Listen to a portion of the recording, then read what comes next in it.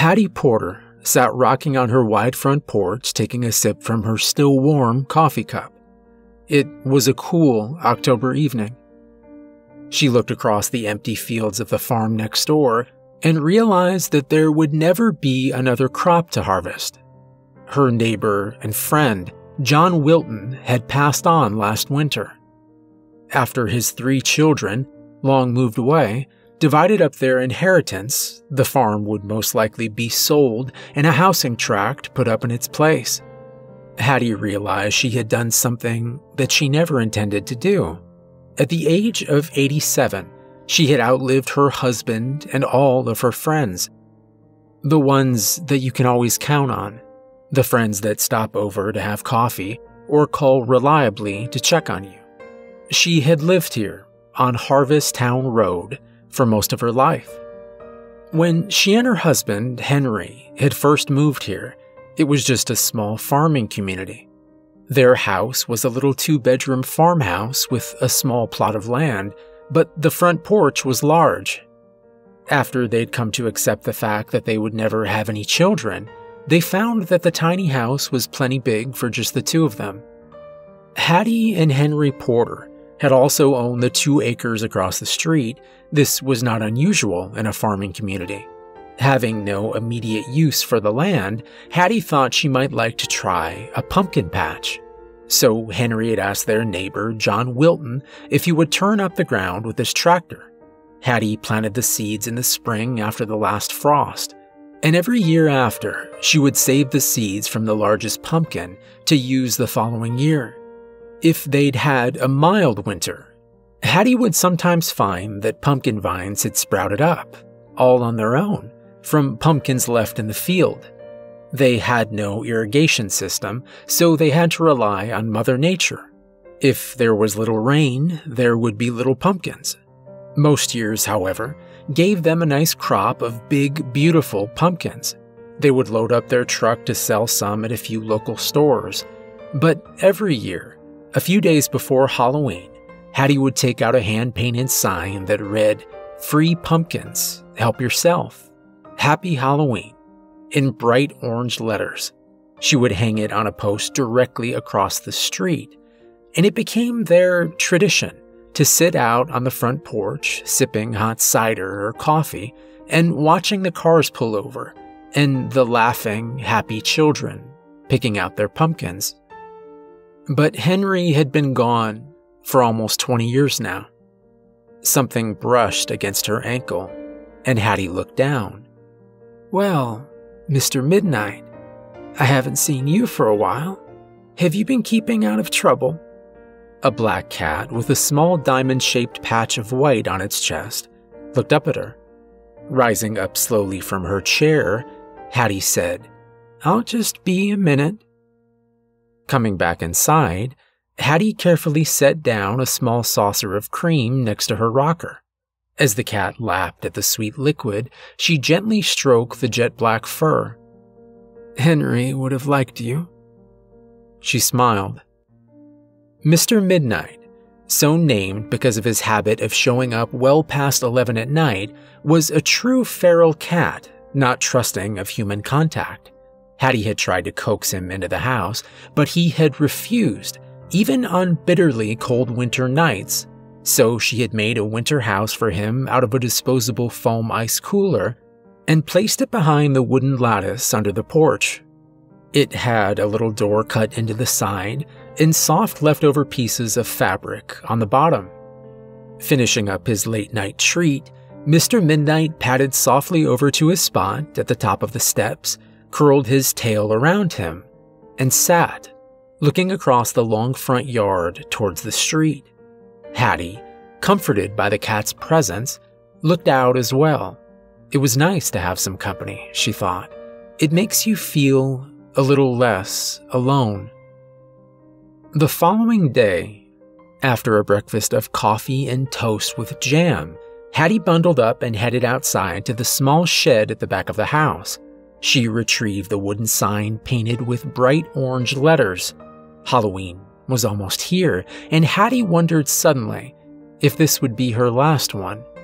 Shaking off the sudden burst of melancholy, which was unlike her, she headed past the house, through the long front yard, and across the street.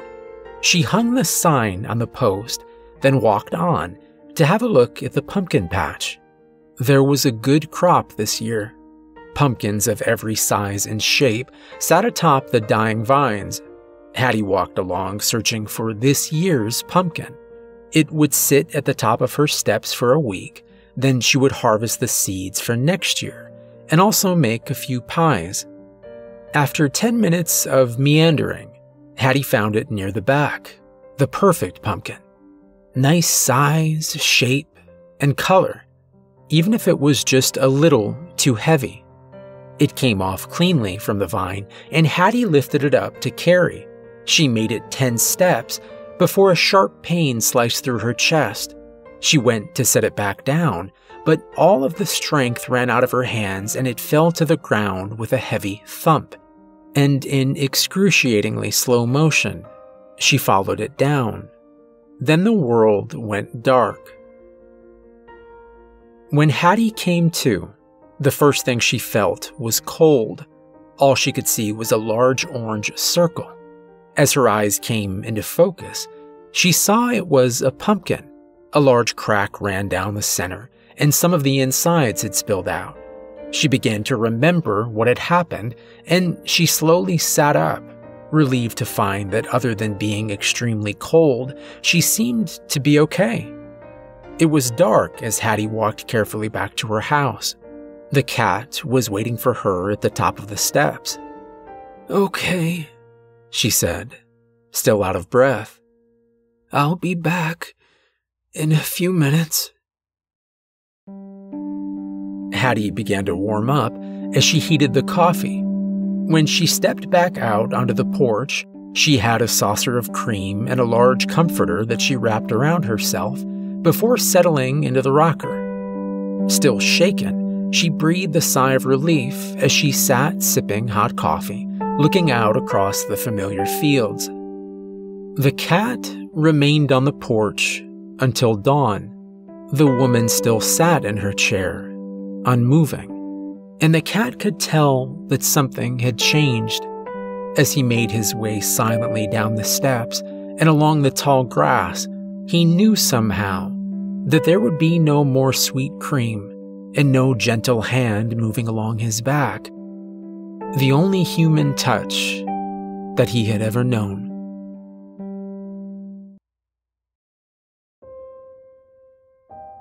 One year later, on Halloween night, Daniel Davidson retrieved his strategically placed tennis shoes from beneath his bed and put them on. His parents had gone to bed half an hour ago, and the house was now completely still. He kept the lights off while moving quietly across the room to grab his backpack. His curtains were pulled back, and the light from the full moon made a long, bright rectangle on the floor of his bedroom. Checking to make sure he had everything, Daniel moved to the window and looked out. He was worried. This had seemed like a cool idea when Trevor first told them at school on Thursday. Both Daniel and Jim had been all in. But by the time school let out on Friday, doubts had begun to set in. It would be a 20-minute walk to reach their agreed-upon meeting place at the turnoff to Harvest Town Road. A 20-minute walk alone, at night. Daniel took a deep breath. He had to do it. If he chickened out now, Trevor would never let him forget it. So, gathering his courage, Daniel slid open his bedroom window and climbed out into the night. The moonlight brightened the lawn and sidewalk, but it seemed to make the shadows along the tree line darken, and he would have to keep to the shadows, at least until he got a little farther from home. 10 minutes later, Daniel was walking down the sidewalk. It was unlikely that any of his neighbors would spot him now. This should have lightened his mood. Instead, Daniel's sense of unease grew stronger. He should have just stayed home. He could have said that his parents caught him going out the window. He could have even made an enormous racket, ensuring Daniel's parents would check on him. Then it would actually be true. He stopped in his tracks, thinking. It wasn't too late to go back. Just the thought of climbing back through his window into the safety of his bedroom allowed a feeling of sweet relief to rush into his chest and lungs. Yes, he was going back. There was a loud whistle from 2 blocks up, and just like that, Daniel's relief puffed out of existence like breath on a cold winter's night. Trevor Thompson, a 7th grader, was a year older than Daniel and Jim, his minions, as he commonly thought of them, and he had taken it upon himself to make sure they showed up. Trevor knew that Jim would pretty much follow his lead, but he was never sure about Daniel. So Trevor had waited outside the convenience store on Del Mar Avenue. He had waited and watched the road.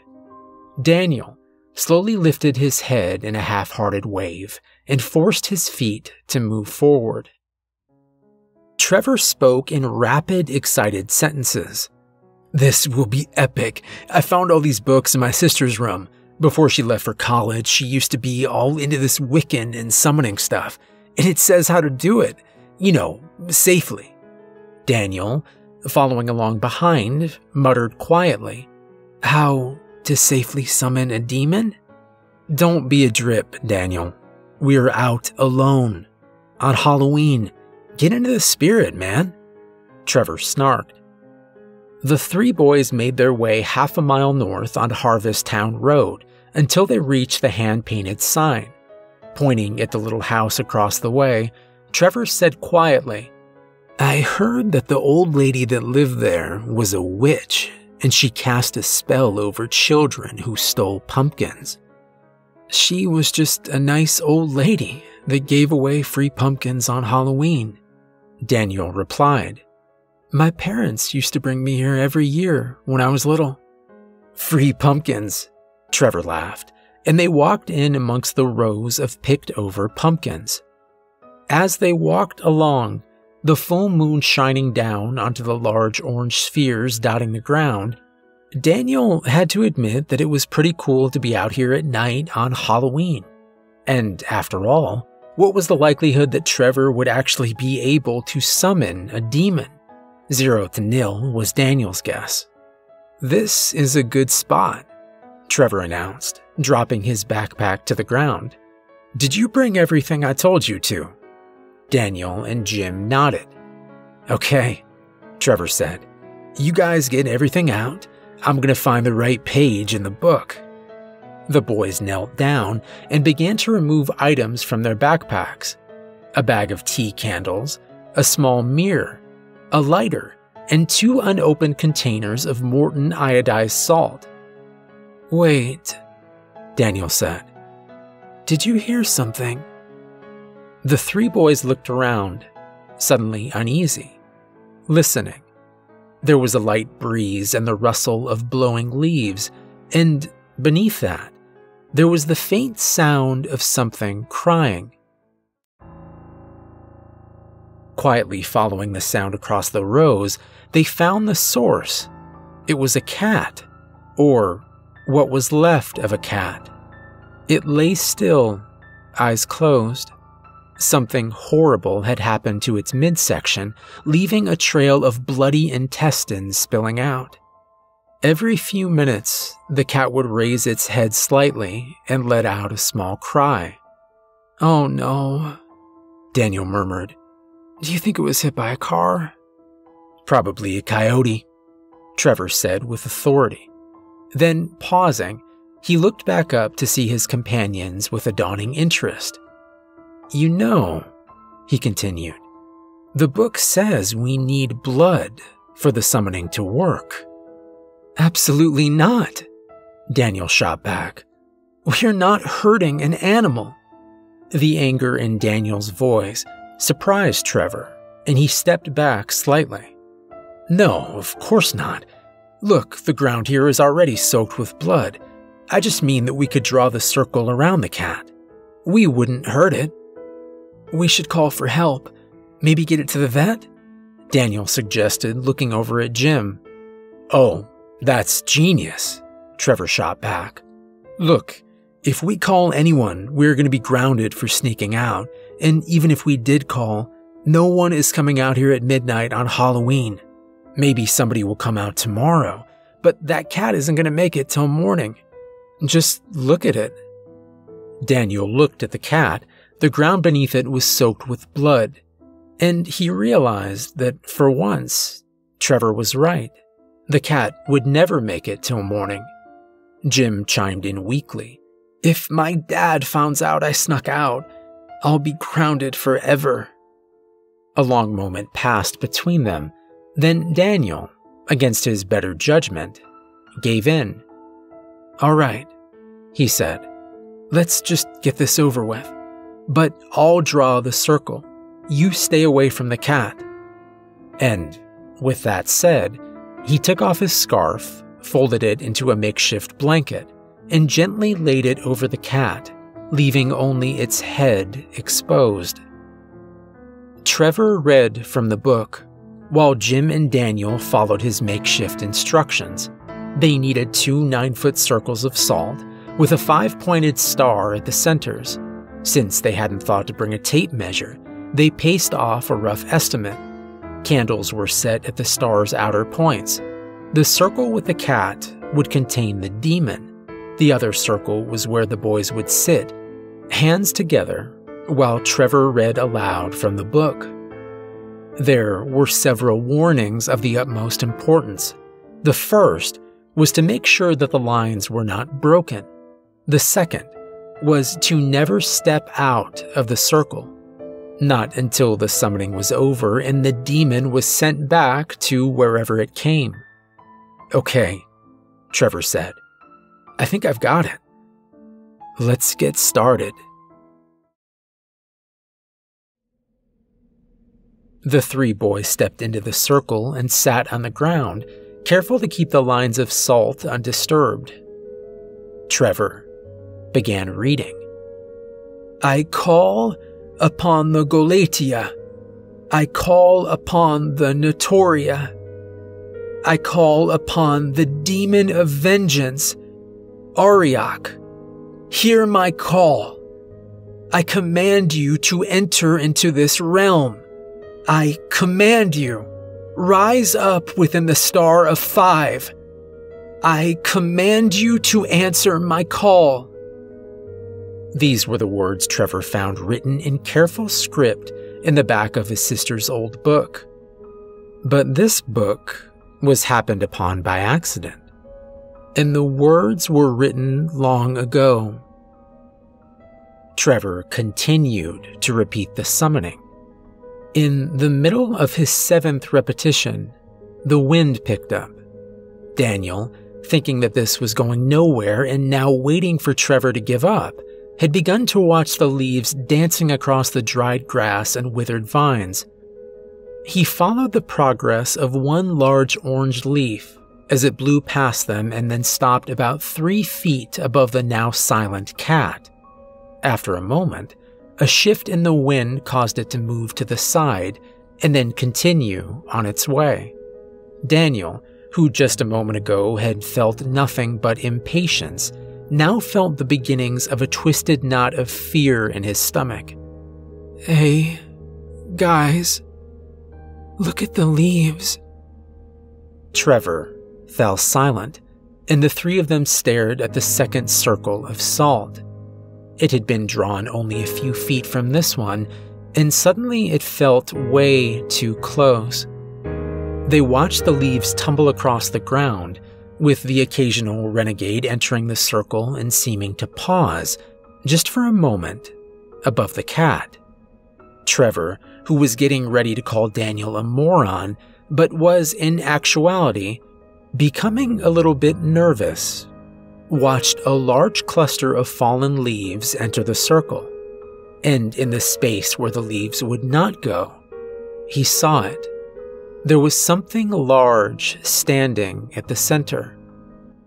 Jim screamed, "Oh, Jesus! Oh, Jesus!" jumping up and backing away.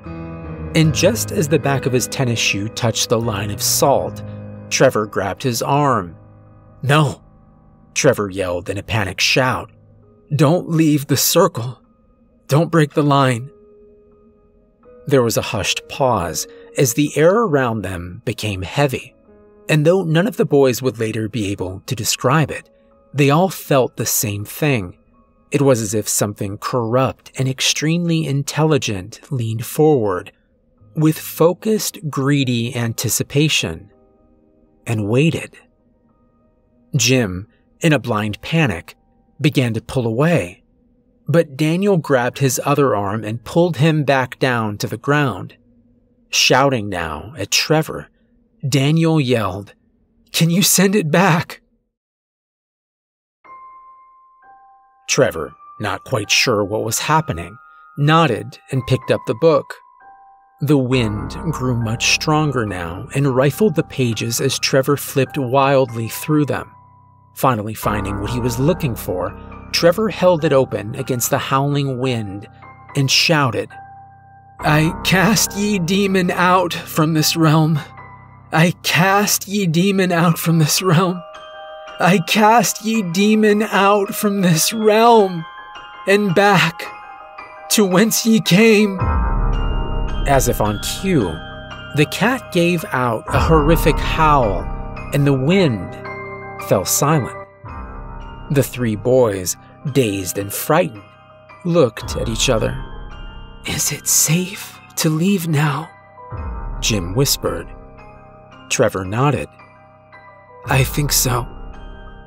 As if by communal consent, remaining inside their circle of salt, they threw their stuff back into the backpacks, zipped them up, and got ready to run. Daniel grabbed their shoulders and quietly stated, "On the count of 3. 1, 2, 3.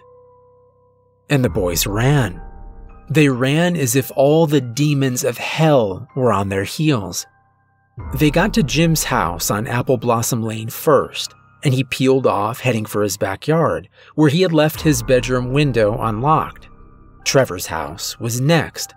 Then it was just Daniel, alone, running along the darkened sidewalk. And by the time Daniel passed the convenience store on Del Mar Avenue, a red-hot stitch had begun to pulse down the side of his chest.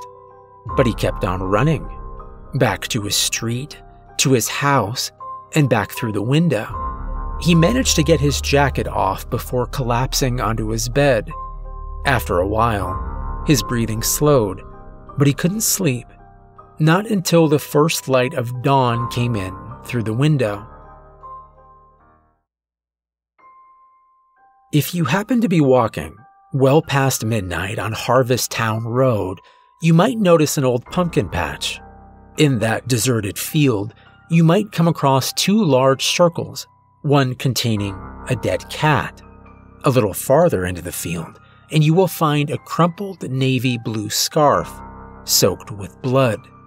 It had blown across the dirt in a strong wind until it was caught against a large, rotting pumpkin. The blood from the scarf soaked into the seeds, then down into the dirt. And even though it was a cold Halloween night, one of those seeds began to grow. It set out 2 small shoots into the ground. The shoots were not white. They were blood red. One of the shoots was hatred, and the other was rage. The 3 boys who had spent Halloween in a pumpkin patch never spoke of the incident to anyone. In fact, after that night, they stopped hanging out altogether. The winter and spring semesters passed, and Daniel spent most of summer vacation visiting his grandparents' farm. He had a good time feeding the cows and chickens, and Grandma Sally made excellent pies topped with homemade strawberry ice cream. Before he knew it, he was back in school, and Halloween was once again approaching. But Daniel no longer went trick-or-treating. In fact, he'd rather lost his taste for Halloween. He told his parents that he was staying home to hand out candy. So his parents took the night off and went out to dinner, leaving Daniel to hold down the fort. The previous week, They had done their usual Halloween tradition of carving up 3 pumpkins for decoration. 2 were placed outside, on either side of the front door. The third was in the living room, candlelight flickering out the large window behind the couch. The 2 pumpkins outside the door didn't bother Daniel. But this large one, with its big smiling mouth and jagged teeth, made him uncomfortable. He decided to watch TV. The designated time allotted for trick-or-treating arrived, and little ghosts and witches marched up and down driveways, their bags filling up with chocolate gold, parents watching them from the sidewalk. And the evening wore on. Front lights began to turn off as the children made their way home. There was bath time and the careful removal of orange and purple makeup. Negotiations began around how much candy could be eaten before bed, and finally, the exhausted children slept, and the hour grew late, and the houses grew dark. And as the clock in the town square struck midnight, one of the carved pumpkins in a house on Juniper Lane moved, just a little, on the smooth surface of a polished table. It tottered up half an inch on one side, then the other. A few minutes passed, then it happened again. The movement, a little higher this time. The motions increased, becoming stilted and jittery, until something dark and thin pushed out from the bottom of the pumpkin. It was a blackened stick, and as it was birthed, it folded out from the main body into 2 long arms and legs. Rising up, it stood, its huge hollowed-out pumpkin head still flickering with candlelight. The pumpkin, come to life, looked around the house. It moved from room to room, noticing everything from the pictures on the walls to little ceramic ghosts placed behind the centerpiece on the kitchen table. It halted when it looked down to the plastic kitchen garbage bin. Laying atop paper plates and scraps of food, the creature saw its own fleshy innards scooped out and thrown away like garbage. It reached up to touch the stem at the top of its head, and it came right off. The whole top of its head came right off.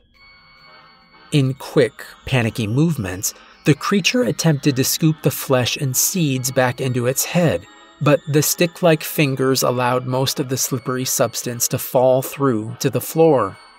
After a few minutes, it gave up and just stood in utter despair on the red and white linoleum floor, now flecked with bits of orange flesh. After a while, the despair turned to anger, then rage. All through the town, pumpkins rose up to walk the silent hallways and stand above sleeping children, tucked cozily in their darkened bedrooms. And at the first light of dawn, parents rose early to turn on the coffee after a long night of strange dreams. Some of them noticed a splattering of seeds and sticky pulp across the kitchen floor. Others took note of pumpkins missing from tables and windows and outside of doors. It wasn't until a little after 7:15, when Mr. Withers walked out to retrieve his Sunday paper, that the screaming started. He had noticed with disgust that even after giving out 4 boxes of full-sized candy bars, those damn kids had still stolen the pumpkins from his front porch. Walking back from the mailbox, he checked to see if his neighbors had been vandalized as well. And, sure enough, the pumpkins were gone from the vicar's house too. Looking over towards his other neighbor's house, he saw that the Thompsons still had their pumpkins. That figured.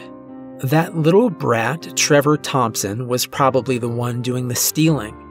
He paused then, noticing that the pumpkins looked strange. Well, he said to himself, continuing back to his house, the Thompsons are a strange bunch. Mr. Withers sat at the kitchen table with a steaming cup of hot coffee. His wife had gone out to water the flowers in the front yard. Several minutes later, she began to scream. The police cordoned off Trevor Thompson's entire street. Their attempt to keep things quiet went to hell after a second massacre was found in a house on Apple Blossom Lane. It turns out that the pumpkins Mr. Withers had seen on his neighbor's front steps were the decapitated heads of the Thompson family. The brains had been removed and the hollowed-out head scraped clean. The eyes and tongue were cored out, the mouth carved into a wide, jagged grin, and a lighted candle had been placed inside.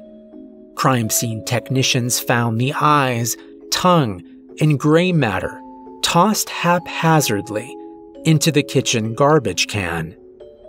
A similar scene was found at Jim's house on Apple Blossom Lane.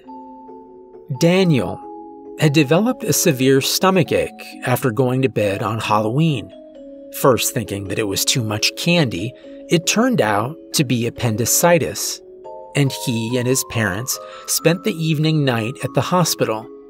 That's probably what saved them. Just before dawn, a black cat with a white diamond shape on its chest finished eating a fat field mouse.